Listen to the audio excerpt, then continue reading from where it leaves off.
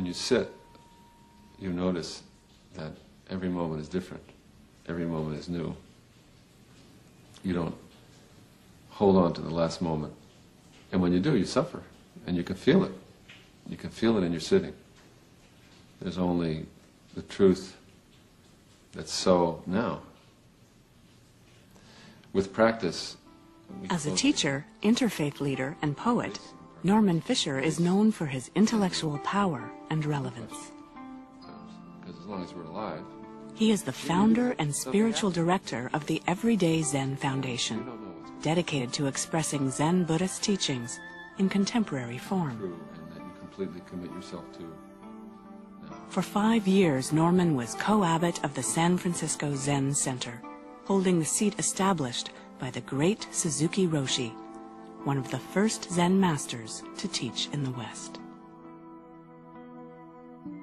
Zen is the school of Buddhism that really focuses all of its attention on meditation practice, but with a very special twist, and that special twist is that Zen understands meditation as not being merely a technique of calming and focusing the mind, but it understands meditation as being itself.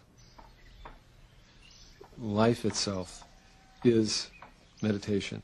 Life itself is awakening. And the effort to really understand that and live it is the goal and the process of Zen practice. What attracts me about Zen practice is there is a sort of intelligence to it. It's an understanding of what living is. It is a study of living, and the byproducts may be being a good person, but it's a byproduct and it's not the practice.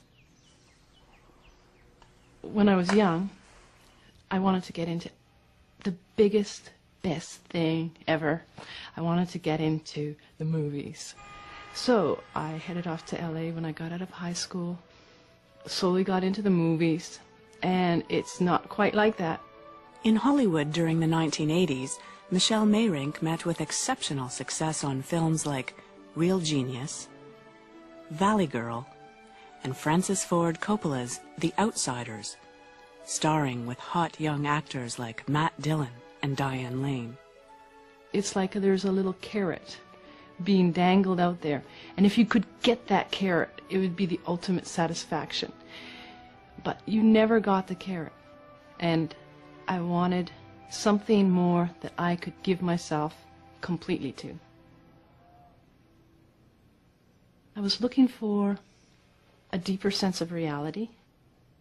When I left LA, it was a big decision. I got into Zen practice as an outcome of looking for something more satisfying than what I was getting out of my life.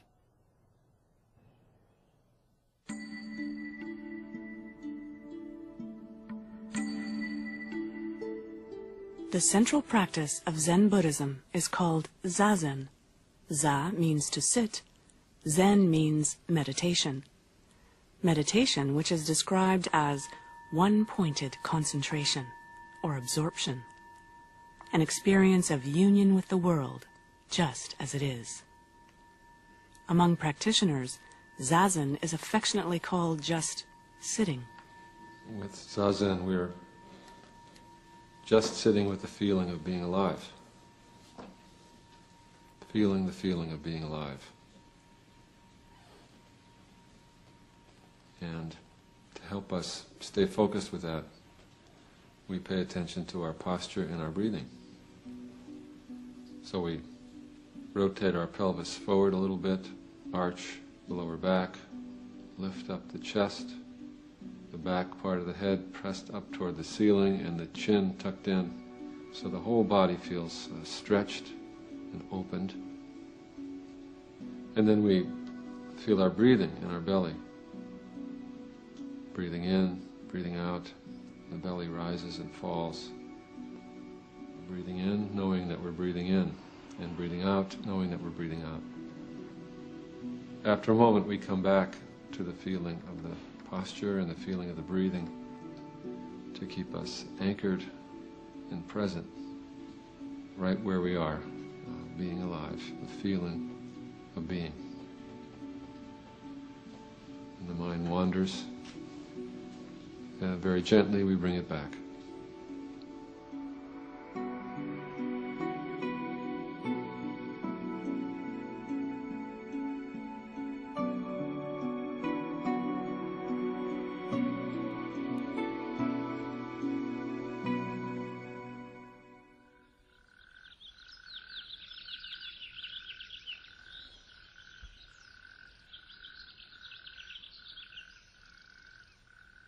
In the morning, John and I get up, we put on our robes, I'll make a pot of tea, John heads out to the zendo, turns on the heater in the winter, lights the candles, starts sitting.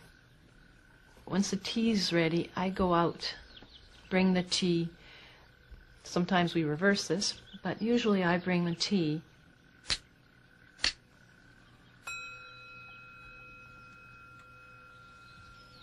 We have a ritual that we follow, which is I do the clappers, he sounds the bell, we bow, I serve tea. After we've done this tea routine, we sit. He starts off the sits with a series of bows. And then we chant for 20 minutes, and then we'll meditate. This ritual is probably the best thing for our marriage, because we probably wouldn't have a marriage without it. I don't think that's a real common bond for us. You know, it's my life first, it's John's life first, and we're married, and we practice husband and wife. But this little ritual, all of a sudden you're independent now. When we head out to the zendo here in the morning, we've developed that to help us also pull us out of this mundane life and suddenly go, this is what you're doing, guys. It's a practice of living. So we wear robes, which looks weird, and I've thought about that. Some people might look at that, what's she trying to prove? But it's only for me to help me get out of the morning house goat, give me a cup of coffee, oh, the kids are driving me nuts, to good morning to the world, and I'm alive again.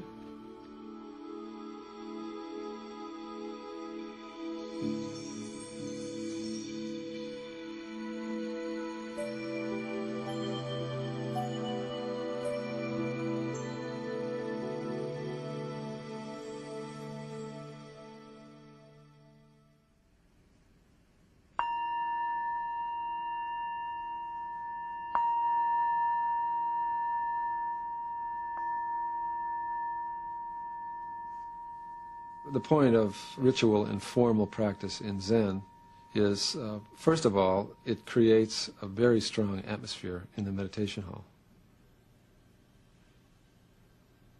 The practice of bowing is a kind of a practice of softening yourself to really accept your real nature as a human being, the nature of being an awakened, wise person that you are, but you don't know it yet. You're struggling to get to know that.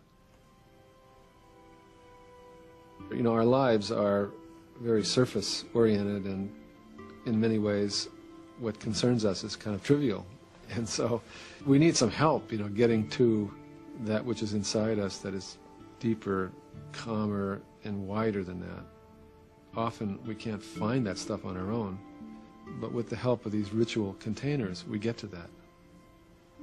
In Zen, we make a practice of this questioning. I think a lot of Western people are allergic to religion and allergic to religious forms. It somehow reminds them of something in their youth that they didn't like. So people don't like discipline and regimentation. The meditation hall in Zen is very strong, very quiet, very focused, very concentrated. And also, little by little, it dawns on you, very beautiful. The rituals themselves are quite transformative. You know, somehow they really touch you deeply.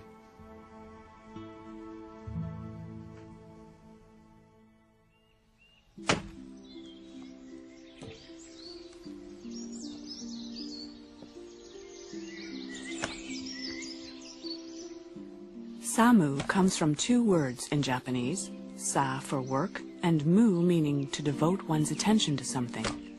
In traditional Zen monasteries, Samu is work that encourages mindfulness.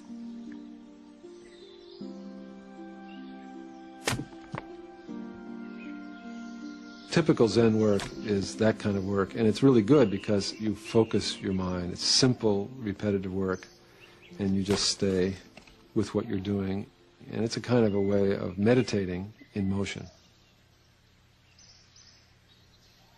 When you chop wood, you just chop wood. You give yourself completely to chopping wood. When you carry water, you give yourself completely to carrying water. And there's a kind of a beautiful appreciation and clarity and gratitude that comes out of whatever it is that you're doing. That's the point. Whatever it is that you're doing. If you really can be faithful to every moment of your experience, this is meditation.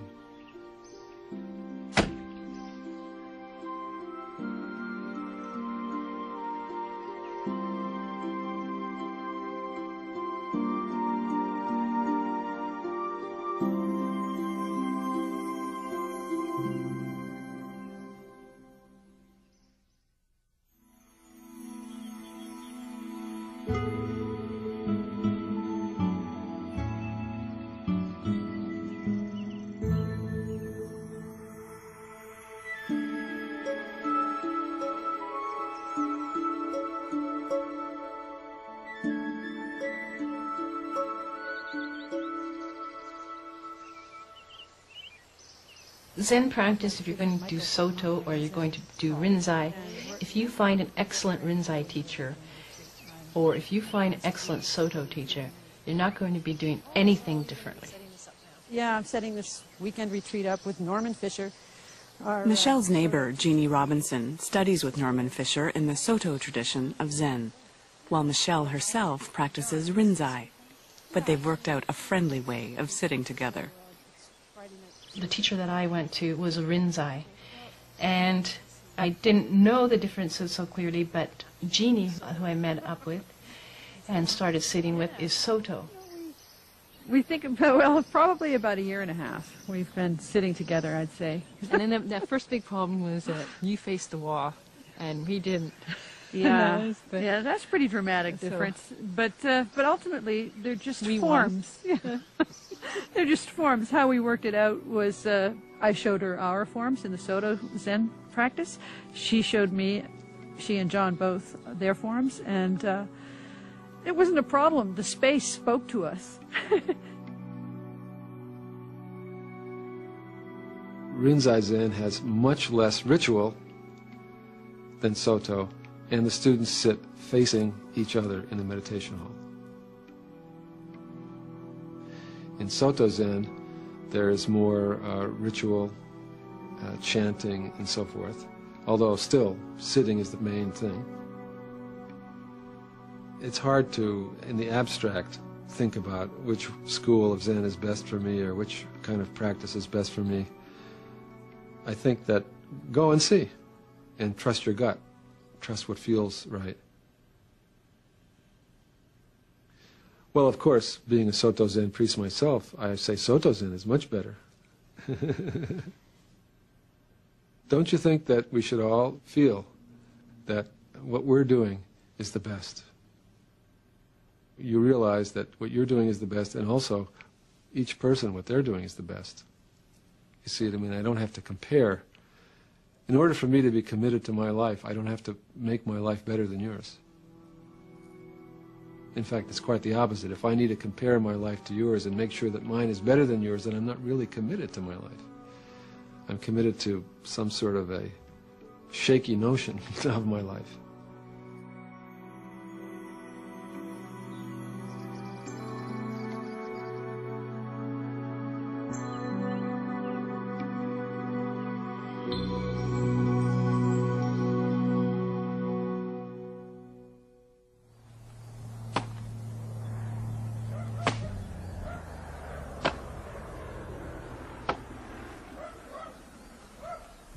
Once a week, usually on a Saturday, we head outdoors and we start our work day usually as a group, and everyone has their individual jobs that they do. We carry on for as long as the kids are willing, and as they tired out, they head it on inside, and John and I carry on the work. And it's something that we've done probably for the past 6 years. And they've grown up with it. The benefit that I see with them is they actually start liking work. It's not a bad thing anymore. It's an enjoyable part of our life. As much as we're able to, we try to take out the need to get the job done to the practice of doing it. And the kids love that. The kids love to do things with their parents very naturally. But it's not fun to do it with the parents when the parents are going, let's just get it done, kids, you know.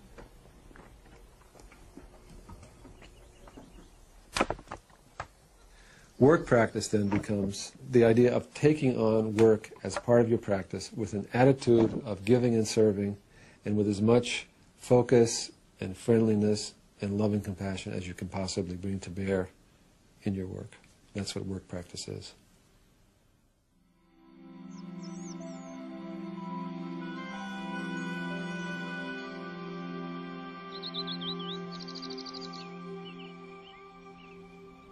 Why is this day different from yesterday? And why am I and not you or her or it? Why does the pond ripple with the wind, and why does the dog bark at nearly everything, and why is that annoying to me? I write poetry because I can't help it. I've been doing it ever since I was a child. So it seems to be just part of my function of living is to write poetry. So I do it. I surrender to my nature. When I write poetry, I'm really more in communion with reality, with what's on the other side of the poem. So I don't sit down to write a poem about something I know or about something I've experienced. I sit down to write a poem because I don't know. The poetry is the deepest expression of my practice. Why is it music moves me, and why do I nearly cry when someone's selfless for a moment, even in a movie? Why was I born? Why do I live another day? Where did I come from, and where am I going? Why do flies appear suddenly from nowhere, and what do flies think about, or grasshoppers, or fish?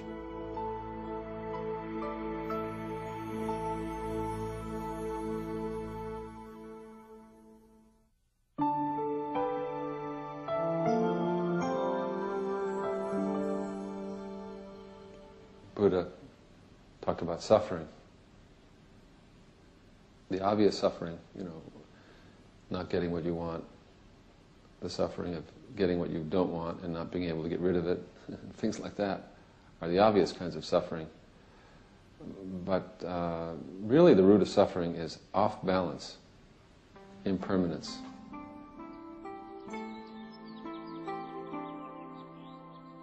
I thought when I was little that people naturally wanted to die at a certain age. It just evolved like a flower, and then you die, and it was acceptable.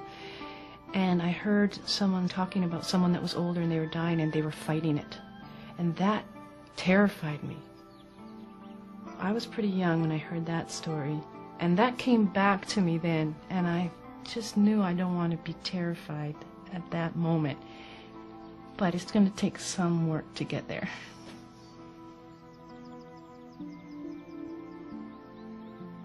Religious practice helps us to incorporate death as part of our lives, to understand it in whatever human way we can understand it, and to be able to release ourselves to it when the time comes. So it's a very important part of practice. But there is no such thing as death. There's only breathing in once and then breathing out and not breathing in anymore. There's only time, Death is happening every moment, right? Every moment we die to the past moment. It's over, it's gone. as time is passing. That's what time is, right? Time is the dialectic between living and dying. So that means that death is something that liberates our lives and awakens our lives. Because how can we be fresh now if we don't let go of this last moment? Die to this last moment, receive this new moment. Fresh for this new moment because let go of the last one. So our practice is about that, and then when the last moment comes, we're completely alive in that moment. We give up that moment. And the only thing, another one doesn't come.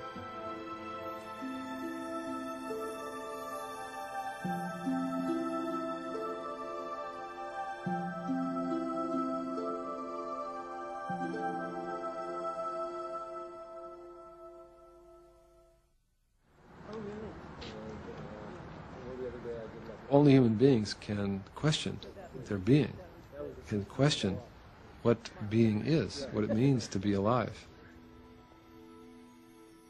Religious practice is a device. All religious practice, not just Zen, is a device for opening up that question. Zen, for me personally, gives me a reason to live, and that's pretty important.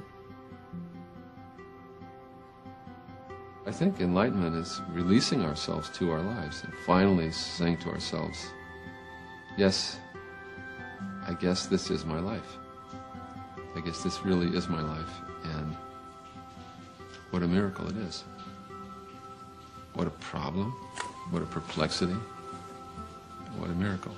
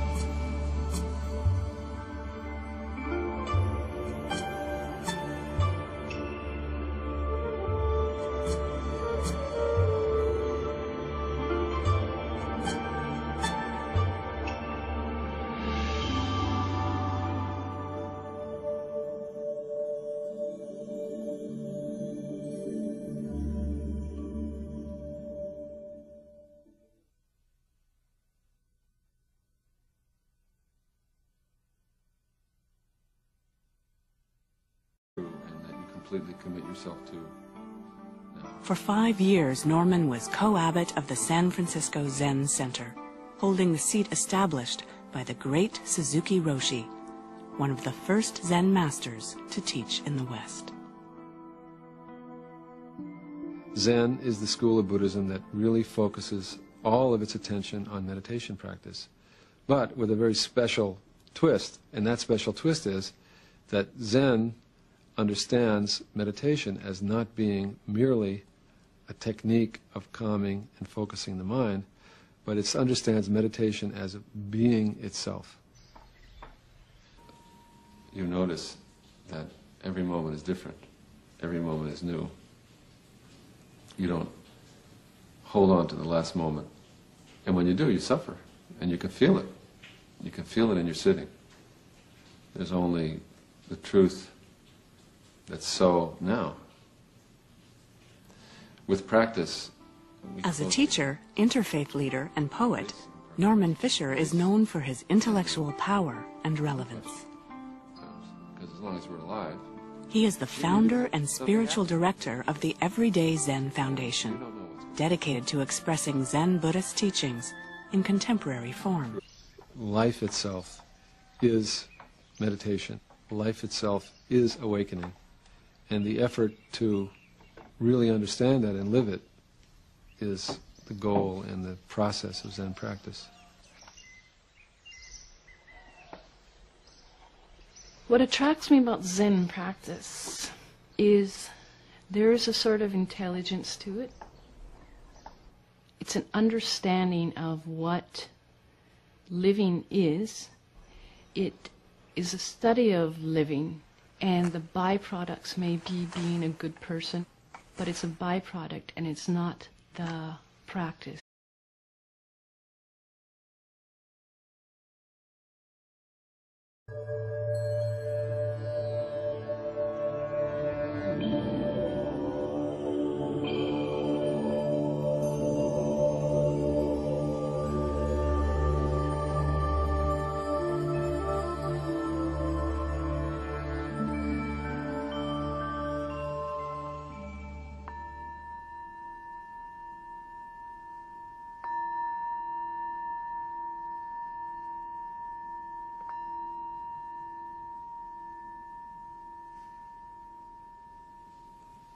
when you sit. When I was young, I wanted to get into the biggest, best thing ever. I wanted to get into the movies. So I headed off to LA when I got out of high school, slowly got into the movies, and it's not quite like that. In Hollywood during the 1980s, Michelle Meyrink met with exceptional success on films like Real Genius, Valley Girl, and Francis Ford Coppola's The Outsiders, starring with hot young actors like Matt Dillon and Diane Lane. It's like there's a little carrot being dangled out there.